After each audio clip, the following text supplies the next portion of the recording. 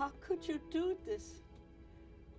How could you betray those kids? It's not that simple, Mother. Yes, it is. It's that simple. Teachers don't teach kids how to cheat. No, believe me, those kids didn't need any instruction.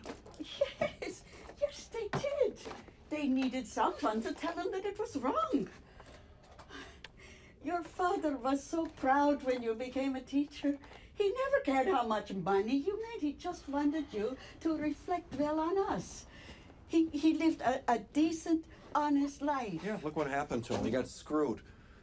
He had this bullshit immigrant notion that if he worked hard enough and wanted something badly enough, all his dreams would come true.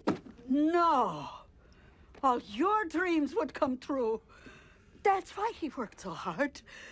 So that you would have the opportunities that he never got. That's why he worked at that factory, inhaling those diesel fumes so you wouldn't have to. The minute he got sick, they laid him off.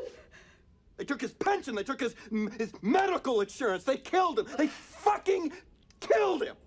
That was his reward. That was the reward that he got for all his hard work. Right there. Listen. No matter what happened to your father, he never used it as an excuse to do something that was wrong. You're not the victim here, Jerry. What you did was wrong. And nothing you say can ever make it right.